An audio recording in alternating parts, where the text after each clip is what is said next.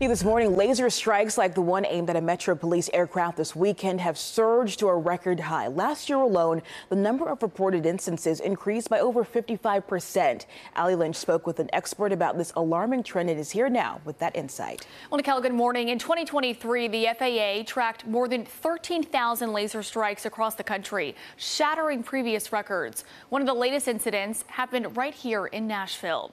Metro Police just releasing this video showing their helicopter on Nolensville Pike responding to street racers when a green light suddenly blinded the pilots in the cockpit. Police say they arrested 21-year-old Jose Sanchez, who's accused of shining the laser. He now faces 2 counts of aggravated assault. This year, from January 1st to July 31st, there were over 7,000 laser incidents reported to the FAA.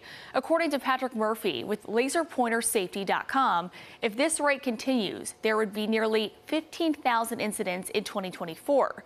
Murphy says all pilots should know how to recognize and recover from a laser situation, although they are not required any formal training. I do think that most pilots nowadays are aware of the laser light and the fact that it's just a bright light in their eyes. And so if they try to overcome that, then the plane is not going to have adverse consequences.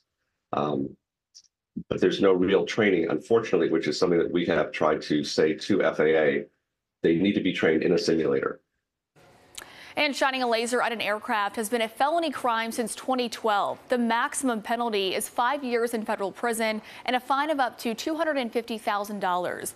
The FAA can also impose civil penalties of up to $11,000 per violation. Nicole?